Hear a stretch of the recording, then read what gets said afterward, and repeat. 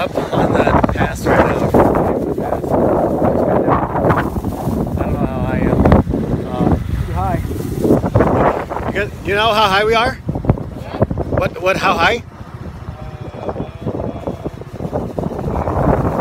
900? 900 meters? Oh, okay, yeah. So he says 900 meters, that's pretty high. It's really foggy / cloudy. I'm wearing shorts because I'm smart. Yep. It's been a fun trip though. I mean, after I got past the, the frostbite and not being able to feel the legs, this part's been pretty cool. So yeah, so now to get to Da Nang, it's another 26 kilometers. So yeah. Okay, to give you an idea of the difference in temperature from where I am right now and where I was just a second ago when I took that video. Where I am right now, not a whole lot of fog.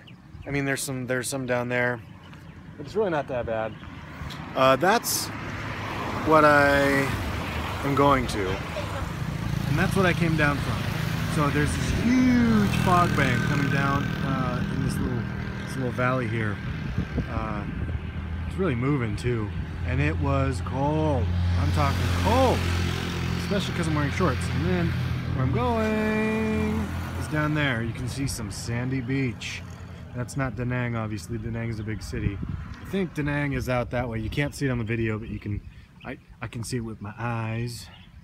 Yeah, so Da Nang got a big old beach, and you just got to go through hell to get there.